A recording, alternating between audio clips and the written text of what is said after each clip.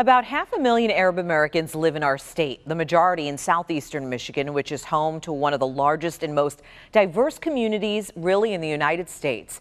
Dearborn is one of those communities, and that's why we spent a week there talking to business owners and college students, hairdressers. We wanted to hear their stories, and this time we took an entirely different approach. Instead of using our typical news cameras, we brought our iPhone, hoping people would feel more comfortable talking about sometimes difficult subjects.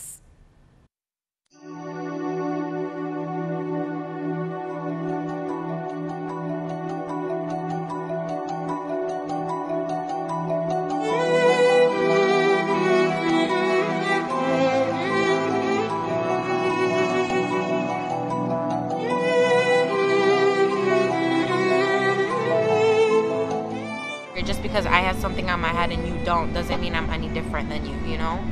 I'm afraid somebody's going to assault me, or somebody's going to verbally assault me, or put me down in a way that I probably, can't handle. It represents who I am. Yes, on the outside, but not on the inside. I am a person just like you and I,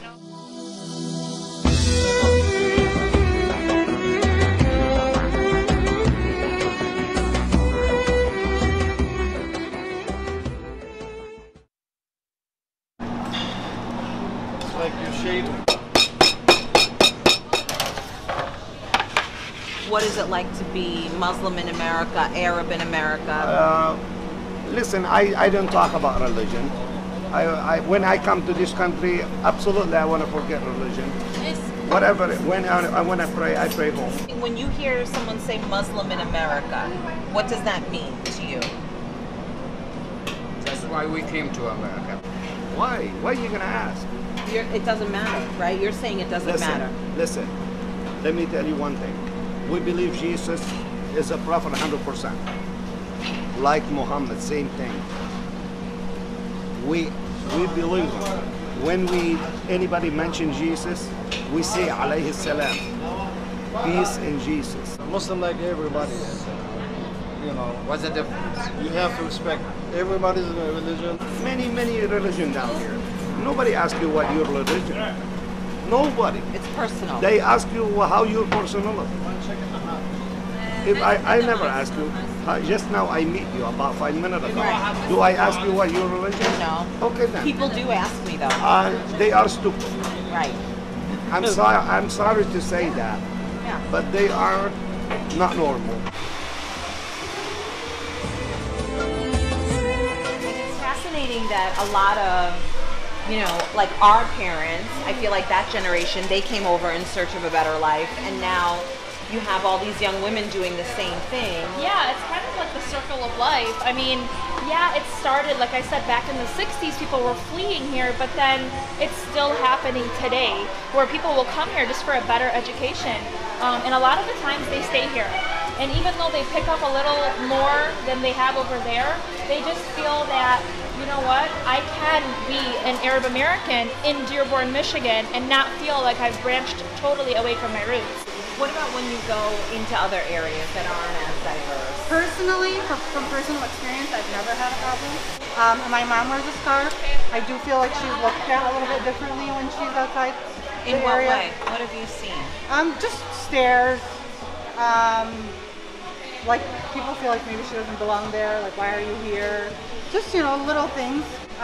But it does get a little uncomfortable for her sometimes. Does that upset you? It does upset me because it's just a part of a religion. Everybody has something they believe in, and the fact that people judge us by that,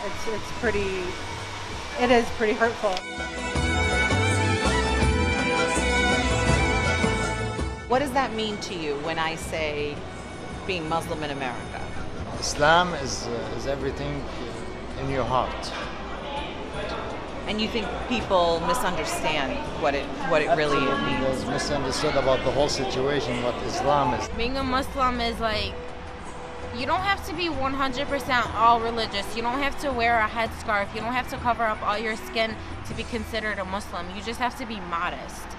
Respect yourself and respect your body. Respect who's around you, you give respect to people and they're gonna give it back to you, It's just about humanity and love and peace. That's exactly what it is. It's 276 religion on earth and one God. So believe whoever you believe, as long as you respect me, you're my sister. And look, we know there is so much ground to cover here, and really this is just the beginning of a series of stories that we are working to bring you throughout the summer. I'm sure an interesting week in Dearborn. I know that's not the only place you're going to visit. Right, that's just the beginning. You know, we know we're going to be spending some time in Hamtramck, Sterling Heights, and West Bloomfield.